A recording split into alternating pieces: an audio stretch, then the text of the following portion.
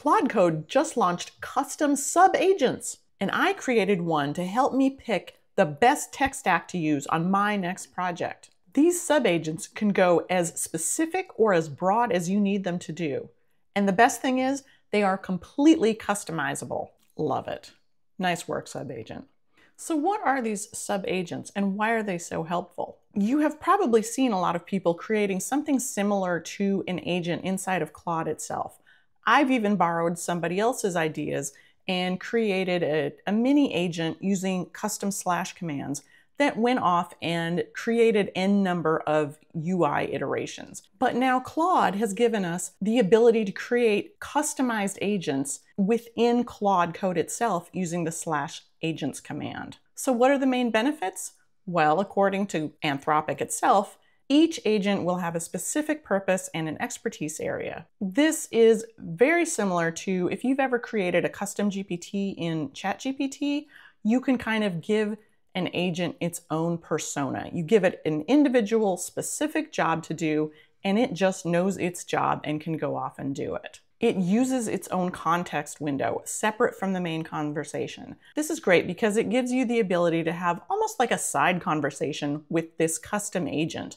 It could be about user interface, it could be about testing, it could be about design, it could even be about something like marketing or product definition, really anything you can dream up. And whatever conversation you have with it won't creep into the context of the main project that you're working on. You can configure it with specific tools it's allowed to use. You can customize these agents and literally go through a checklist of which tools it's allowed to use. This includes MCP servers, and you can even specify a broader range like give it read-only access or give it everything. And of course, reusability. You can create this agent. The sub-agent definition lives in a markdown file under the .claude directory, and you can put this at either the user level or the project level. But because these sub-agents are defined inside of a file, you can take this file, you can check it into a repo, you can move it around from project to project or customize it as you need. So for my very first sub-agent, I decided I needed a tech stack advisor.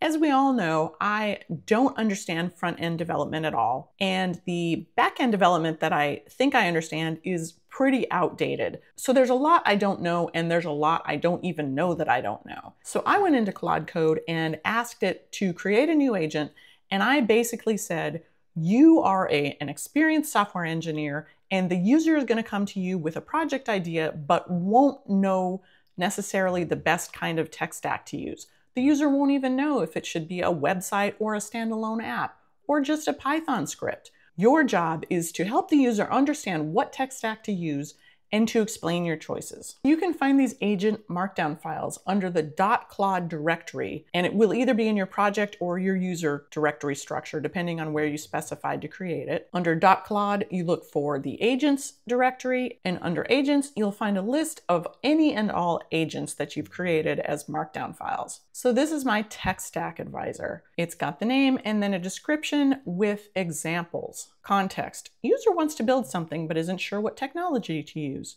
User. I want to create something that helps people track their daily habits, but I'm not sure if I should make a website or an app or what. Assistant. Let me use the Tech Stack Advisor agent to help you determine the best technology approach for your habit tracking project. I didn't put any of this in. Claude did all of this, and there's example after example just like this. Then it gives a definition. You are a senior software architect and technology consultant with over 15 years of experience. Your primary mission is to help users identify the optimal technology stack. And then it gives it an approach, questions to ask, the analysis to perform, what kind of QA it needs to do, and finally the goal. This is very thorough. Really all I said was, I need you to act like a senior software engineer and tell me what tech stack to use. Claude Code took care of all the rest building this agent. Great, so now that I've got a tech stack advisor, all I need it to do is to advise me. So I went into Claude and I said, I'd like to use the Tech Stack Advisor to help me create a new project. I want the project to create like a little maybe sketch pad that has flowers trailing behind when you draw on it. So the Tech Stack Advisor sub-agent went off, thought for a few seconds, and came back and basically said, given what you told me, here's my recommendations. Here's the platform, the core, the architecture I would use. Do you want me to help you with a basic prototype to get started? Of course I said yes. He's the expert. I now have a flower sketch pad. Oh, very nice. I can change the brush size. Great job. Love it. Nice work, sub-agent. All right, so let's create a new agent. Hit the agents command, create new. We're going to do it on the project level. I'm going to generate with Claude, and I am going to say I would like a UI engineer agent to take a look at the project that we have so far and make recommendations for best coding practices and sort of usage of the project, and recommend any enhancements it thinks might be a good idea. So here's where you get to select the tool usage. You can give it access to everything. You can say, oh, I don't want it to be able to edit. I only want to give it read access. But in my case, I actually do want to give it access to everything because I really need this agent to be an expert. If you happen to have a very specific agent, you can go in tool by tool and give it permissions or take away permissions. But I just wanted to have access to everything, so I'm going to hit continue. This is all right. This is kind of a fun part. You get to give it a color so you know when it's running, and then you can take a look and see what it came up with and confirm and save. All right, so that works for me. And now you can see that I've got another agent, UI Project Auditor. Okay, and if we want to take a look at the agent we just created, we can go into the .claude directory of the project that we're in. So you can see the UI Project Auditor gives the description, gives some examples and contexts, and an overall description for this custom agent.